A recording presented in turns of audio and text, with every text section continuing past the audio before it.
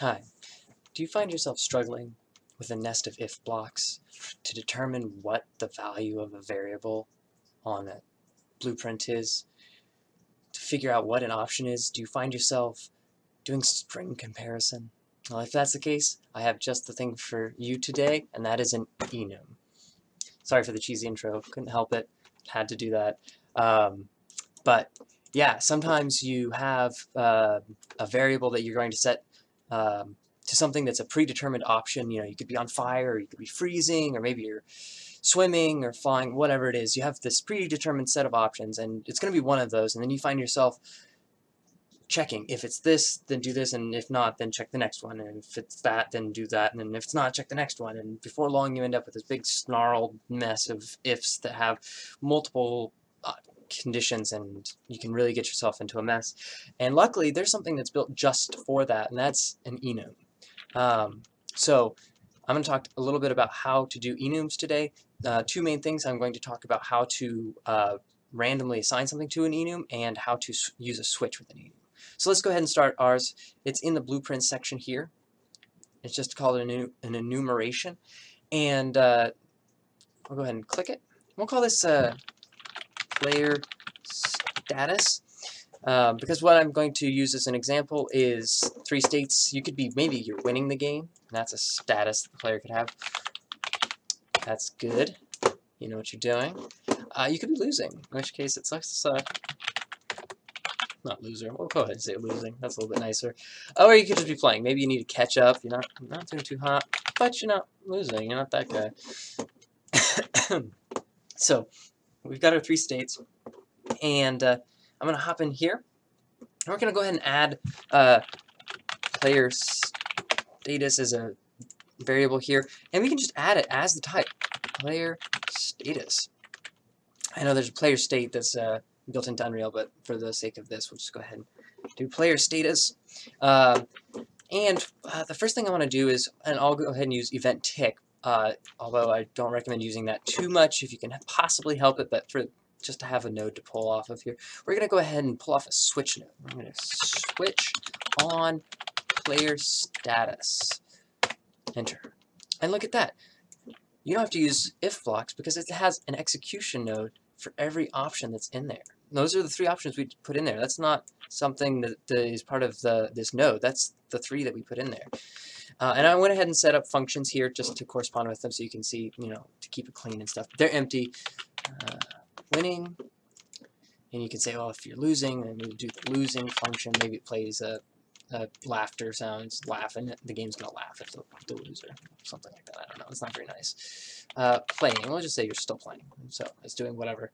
And there you go. You got your three options and you're switching between. And let's say that when you start, you want to randomly assign the player status. I don't know why you want to do that. This makes more sense if it's like an item spawn or something like that. And when it begins, it sets the item to a random type. But it's really easy to do that because what you can do is you can get the number of entries in player status. So this is going to be, in our case, 3. And what you can do is random integer in a range. So we want a range. We want to say, okay, we want something that's between basically 0 and 2, because 2 is the highest index. So we'll start with 0, and we need to go up to 2. This is going to give us a number, which is actually 3. So we're going to have to decrement it by 1.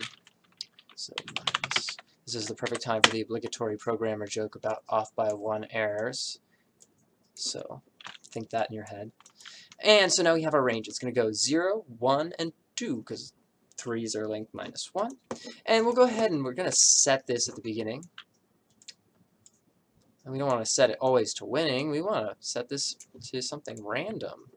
This random integer in range. Now, there's a little bit of a weirdness here. I don't know why you can't just use an integer and say, like, okay, 0, 1, 3. It actually needs to be cast to a byte. Because that's the, I guess, enums are byte arrays or something like that. I don't know. But once you cast it to a byte, you can do this. And that's going to now,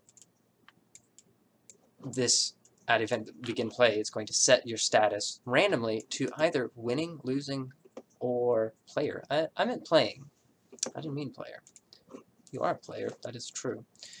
But so we can edit that. And What's really cool is, along with editing this, let's say I realized, oh, right, you can also be eliminated, in which case you're not playing, and you're not losing now. I mean, maybe you were losing,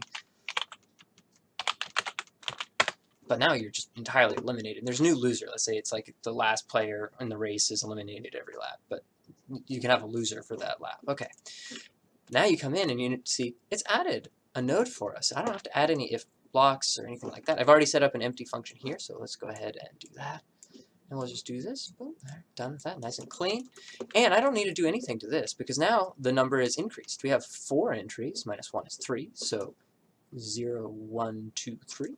And we'll set it at the beginning to that. So, and I can prove this out a little bit too. We'll go ahead and play.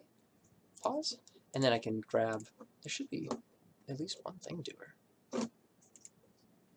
Resume. Huh. Save, stop, compile, play. No, is there no thing doer? Do I need to put one out?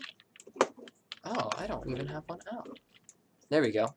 So now I should have at least one thing doer out there. Doesn't work to debug if, yeah, there we go. Thing, play. So now, if we pause, we can look at the status, which should be, oh, and by the way, sorry, you don't want to switch, that's foolish. This is just always going through the winning node. You want to be switching on player status.